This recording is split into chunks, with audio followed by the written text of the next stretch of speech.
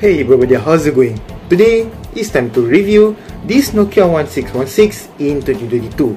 This phone already been past 13 years, and so without further ado, let's get started. This is Nokia 1616.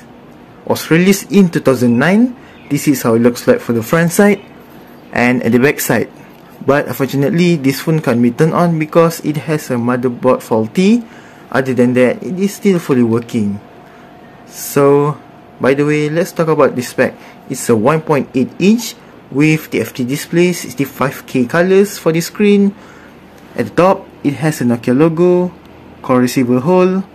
At the below, it has a fully keypad button. Not sure it is still work or not. Let's move to the back side. It's a Nokia logo at the top with blue color, black color for the body, removable battery, speaker at the top. As you can see, this hole is a speaker.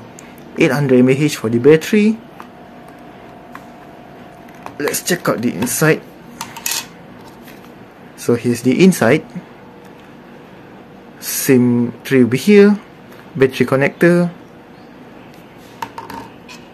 Sorry, I am using only one hand because my left hand on holding the phone because my tripod now got a problem.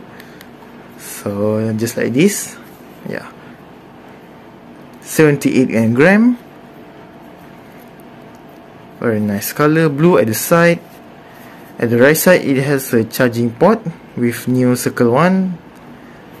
At the left side, nothing. At the top, it has a flashlight LED right here and 3.5mm jack. And last but not least, at the below, it has a speaker over here. Yeah,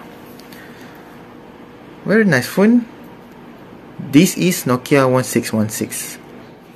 And so, before I end this video, you can give a feedback for this Nokia 1616 review after 13 years in the comment below. And so that's all for me. Thank you very much and don't forget to subscribe to my channel. See you on next video. Goodbye and have a nice day.